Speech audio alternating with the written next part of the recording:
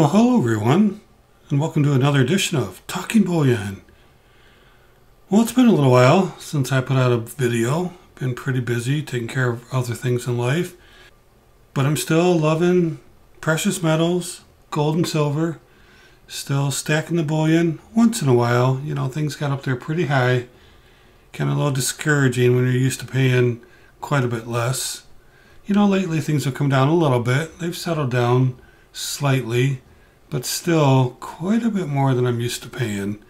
So I've kind of backed down a little bit and at the same time taking care of other things. But I did pick up something I'm pretty excited about. Haven't done an unboxing in a long time, but for Talking Bullion, this stuff is pretty exciting. So why don't we go ahead and take a look.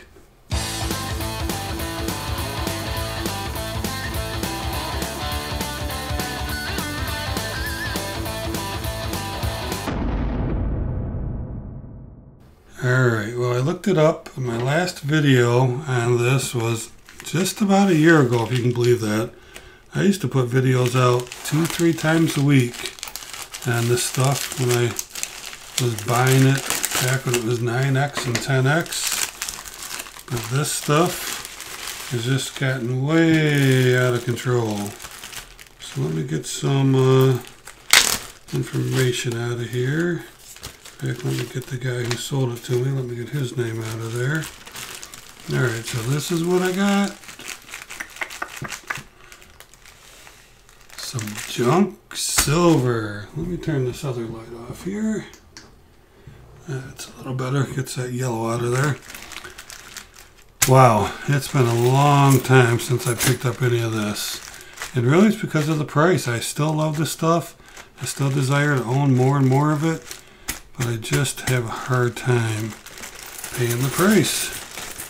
But let's go ahead and dump it out and see what I have here. I think I remember. In fact, I think the guy wrote it down, a little cheat sheet for me. So I put in a bunch of paper towels, I guess, to stop it from clanking around. And so got some 64 Kennedys here. Should be 4 of those. Another one, and oh, there's a 4th one. It's just not in the flip. All right, cool. Let me see what else. 15 quarters. 1, 2, 3, 4. I don't know why some are in flips and some aren't.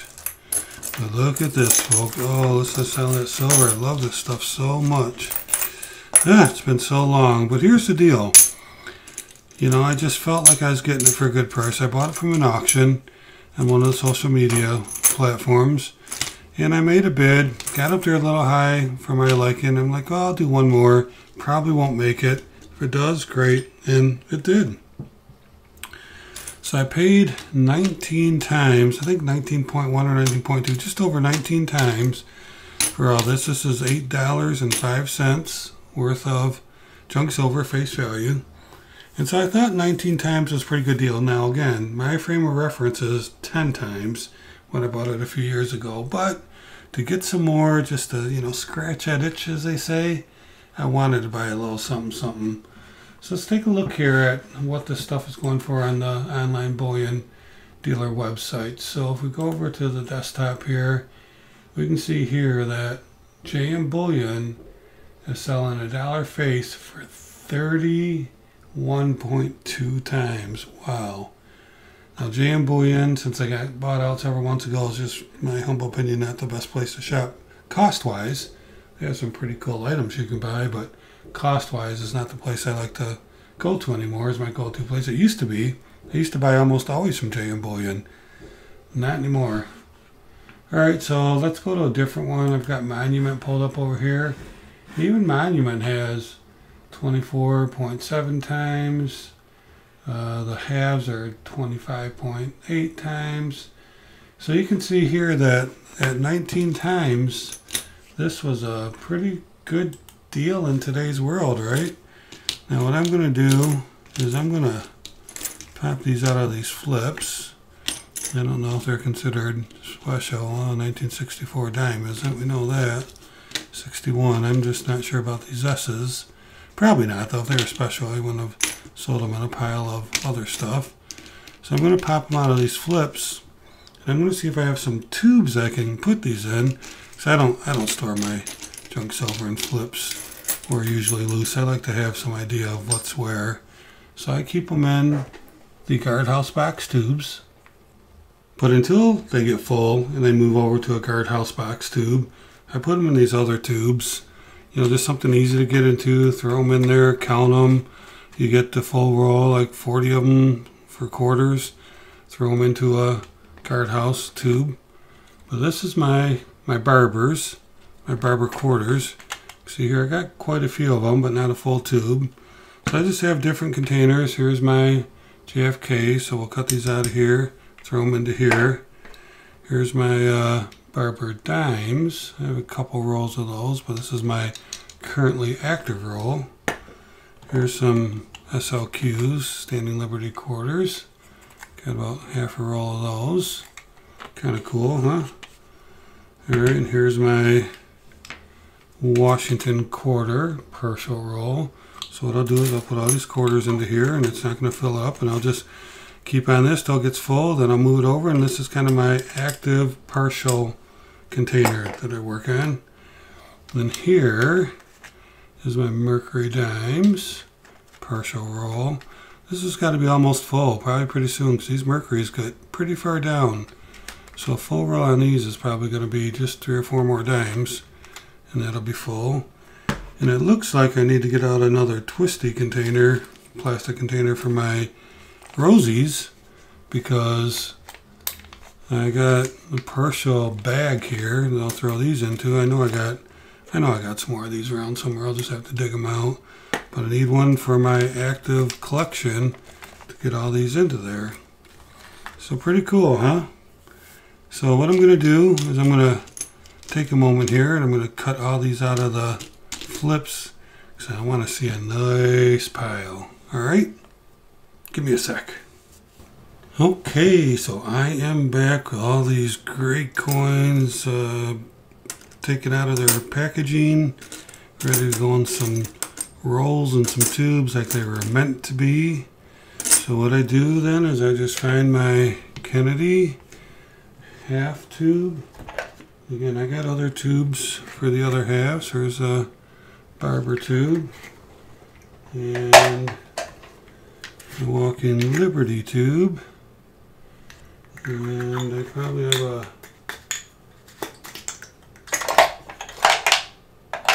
Franklin in here somewhere, and I even have one for my 40% Kennedy. So anyway, just to organize, I have all these partial tubes for organizing while I'm trying to get a full tube. Alright, so let's go ahead and get these Kennedys. There's 4 of them. One looks pretty cool.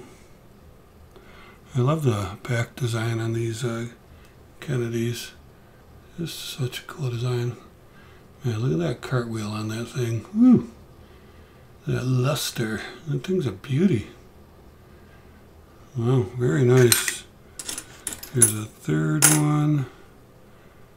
Some nice luster to it. And my fourth one. Alright, so now I'm 25% of the way there. Takes 20 to fill a tube. I've got 5. So let me see, there's supposed to be 15 quarters.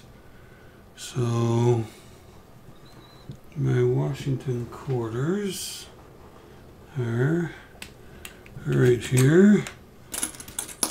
1, 2, 3, 4, 5, 6, 7, 8, 9, 10, 11, 12, 13, 14, 15. So you always need to verify that you got what you paid for, right? So there we go. Put 15 quarters in there. There's already a couple in there. So almost halfway done with that roll. So that's pretty cool. And then the rest are dimes. Now I don't have my temporary holder for my dimes. I will find one though. I don't know how many are here. It looks like 10 or 12 are in here, but I'm supposed to have 23. So let me count them. 2, 3, 4, 5, 6, 7, 8, 10, 12, 14, 16, 18, 20, 22, 23. All right. So 23 dimes. I'll go with my maybe 12. Let's add 35 dimes. So that would be 15 away from a roll, because a roll of dimes has 50 of them in there. So wow, what do you think about that? Pretty nice little pile of the old junk 90% silver, huh? Yeah, it's been, like I said, almost a year since my last video on this.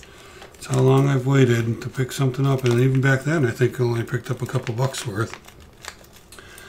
There's about 35 dimes, and got the quarters, got the halves, and I'll save these little flips here.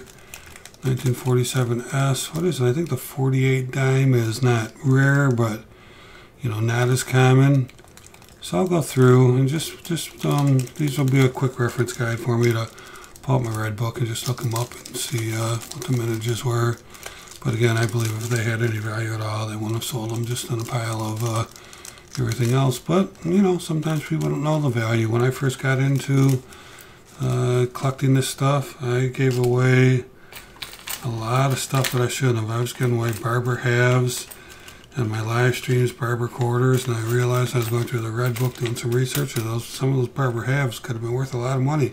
I could have given away something that was pretty rare, and I didn't even know it. I was just, you know, just didn't have the knowledge that back then that I have now. So I actually gave away a lot in my early days of live streaming. Me and Mrs. DB gave away a lot of free silver. We gave away ounces of it. Junk silver, silver rounds, collectible silver. There's one thing I gave away that really regretted it later. Not that I'm not a giving guy, that's fine, but I just, it was something that I couldn't replace. And, you know, I probably shouldn't have given it away, but it is what it is. And so you really got to check your stuff and just make sure, because you never know when something could slip through and you could have something with some value in it. All right. So that's it, folks. That's what I have. I got myself $8.05 worth of junk, and I already put a lot of it away. I don't have it in a nice pile anymore, but some dimes, some quarters, some halves, and I am happy as can be. That's it for now. Thank you for watching, and always remember, let's keep talking bullion.